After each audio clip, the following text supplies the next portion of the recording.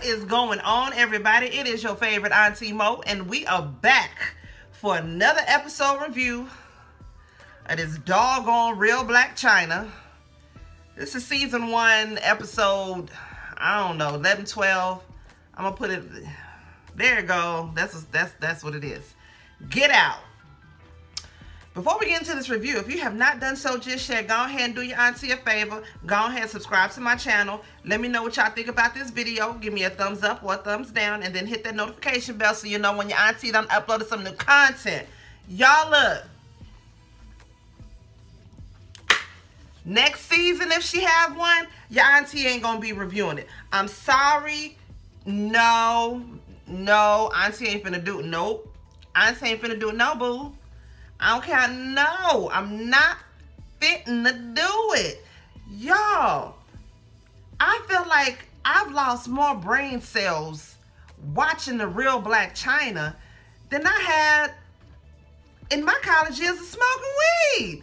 Like, y'all, this, you know, as a person that started off as a real big fan of Blac Chyna, I thought the girl was beautiful. I thought she was intelligent. I thought she was a businesswoman. I thought she was a cool friend. She seemed like a cool person. She seemed like a sweet, loving person. She seemed like somebody that was just a fun person. Again, this is all from TV. Now, the name of her show is The Real Blac Chyna. And baby, if this is the real Blac Chyna, girl, I see why you have gone through so many people in your life, because baby, it was just, y'all, I don't know. And see, that's another reason why I don't like reviewing this show, because I feel like the stuff that I say ain't really a whole lot of positive. It's a whole lot of negative, and I don't like that. That ain't the reason why I want to come and give you these reviews, unless I'm giving you something negative on one of my drama shows like How to Get Away with Murder or Power.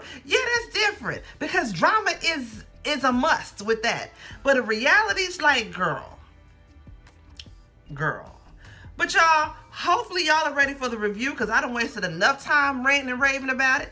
Hopefully y'all are ready for the review, because I'm ready to give it to you. So let's get right on up into it. Y'all, so the episode starts off, it's Blac Chyna, and it is her makeup artist. His name is Alex. They're in her house and they're playing pool.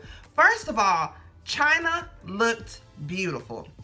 Her hair, her makeup, even her outfit that she had on looked beautiful. She looked nice. She looked subtle. It wasn't this loud, crazy green hair.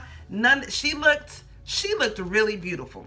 They were talking about how the church service went. She said she liked everything. It was going real good. Then they get to talking about the whole situation that happened with Jamal. She said after the church service was over that she went backstage and she had ended up getting some text messages from a friend of hers. Now, remember I told you in the last video, if you have not seen Ashton Levi, you know he was her assistant. He has a YouTube channel as well. He already spilled the tea in his last couple of videos. He said that the person that sent her those text messages was Dencia, the skin bleaching girl. Yeah, her. Sent her text messages that Jamal had sent, basically where he was talking crap about her. Where he was saying that she's not paying her bills, she does a bunch of drugs, she's just a mean, hateful, mean person, yada, yada, yada. Now, Chyna said that her feelings were hurt just from seeing all the text messages that Jamal had sent. She said she had confronted Jamal about it, and Jamal basically denied it and said that he never sent any of that. Now, her friend Alex, who's the makeup artist, starting off, he seemed like a really good listening ear. He seemed like somebody that was there not to judge at first. That's what I thought. Seemed like somebody that was there just to be there for her to vent to and get out whatever it is that she has to say, right? Then Chyna gets to saying, what kind of friend would let you drive their Ferrari? Alex was like, Chyna blessed him. She changed his life. She saved him. She offered him clothes, food, shelter, rent-free, took him on trips. She did this for him. She blessed him, and he went and he messed this up. Now, true enough, he's working for Chyna. He should have been talking crap about her, especially talking crap to somebody who you thought was going to keep her quiet. But they basically used that, or however, whatever went on with it, it ended up getting back to her. And I'm sure you didn't want that to go back to her. But at the same time, all blessings ain't good blessings. Trust me, I know.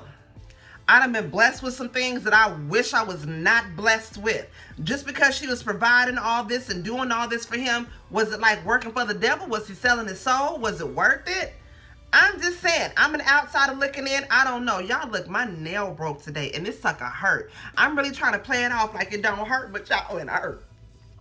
I can't wait to finish this video because I'm finna put a big old band. I don't want to put no band-aid on it while I'm talking because y'all gonna see the band-aid, but y'all, ooh, y'all pray for your auntie. So Chyna, whole doggone team done left her. Freshie is gone, Ashley is gone, Treasure is gone, now Jamal is gone. Her whole doggone team is gone. So it's like, girlfriend, what you gonna do next? Now she said, she told Jamal that, you know, it's no bad blood between them, no hard feelings, but she wants him to come, and she wants him to come and get his crap at her guest house, because I guess he's staying back there in the guest house. He had been staying there for a couple of months. So he's supposed to be coming by later on to get his stuff out the guest house. She says that she wants Alex to be there just in case it goes left and it pops off. Now, after that, Alex was like, well, you know, I'm with the full shit. So, you know what I'm saying? Just let me know when it can go down. Now, why are you so hyped to fight this boy? But then he did say that he really wasn't feeling Jamal as it was, because he felt like Jamal was making a bunch of, like, snide remarks and little passive-aggressive things that he would say. So he's got his own issues that he has against Jamal. But, child, I'm like, Lord, yeah, I'm not going to review this show next season. Auntie not going to do it. So when all else fails, she ends up calling the one person that she know, regardless of who she has it out with, how they have it out, she gonna have her back. She calls Tonio. And of course, Tonio was like, I told you so. I told you when none of them heifers there in your corner, then none of them care a doggone thing about you. So, what you need me to do? Mama finna saddle up and ride out. Chyna wants her to fly out there to LA where she is, so she says so they can talk. Of course, so it can be on camera. Y'all can talk over the phone, but I guess, you know, you want to be face-to-face so you can get it all out, mother-daughter, whoop-de-whoop. I mean, that's cute. Y'all, and y'all see Tonio finna have her own show, too? Y'all, she said it went from a hot girl summer to a hot mama fall. Tonio, if you don't sit your behind, but you know what? I give it to Tonio. She look good. She done raised her baby. She got grandbabies. Hey, you get out there and you live your best life. But no, Auntie ain't finna be reviewing it.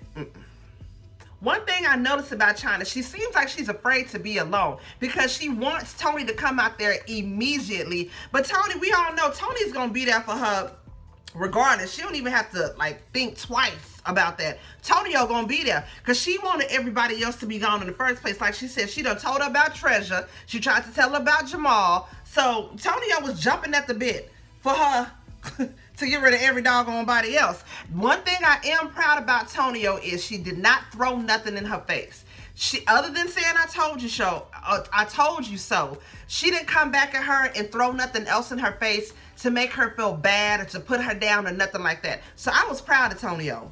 Y'all, so I guess it's the next day. Y'all, this episode didn't have but 3 doggone scenes, and they was all long and drawn out. So she's at the guest house where Jamal is staying. Of course, she got the whole camera crew there, and her friend Alex is there, the makeup artist. One thing I did not like that Chyna did is she went through that house exposing how Jamal was living. Yes, the house was dirty. I'm sure, like she said, the bathroom was nasty. I mean, it did look dirty, but this is my thing. That man was living there. He been living there for months, and that was his space. Why would you expose him like that? It don't matter how nasty it was. It don't matter none of that. Yes, it is your house, and you can feel and you can do what you want to do. But as a human being, you could have confronted this man about this off camera some doggone where. You didn't have to expose him like that in front of everybody. Got him all in the bathroom, all in his bedroom, all on his balcony. Like it was, child, you didn't have to do all of that. You did not have to do all of that. Then Jamal ends up calling saying that he's outside, can I come and get my stuff? She's like, okay, so are you coming? Are you having a police escort you, or how's it gonna go down? Apparently, when he had talked to her before, he said he was gonna have a police escort come and help him so he can move his stuff out. When he gets there finally, he's got a police escort. She says he called TMZ. Now, if y'all follow Jamal on Instagram, you see this fool streamed everything on live, okay?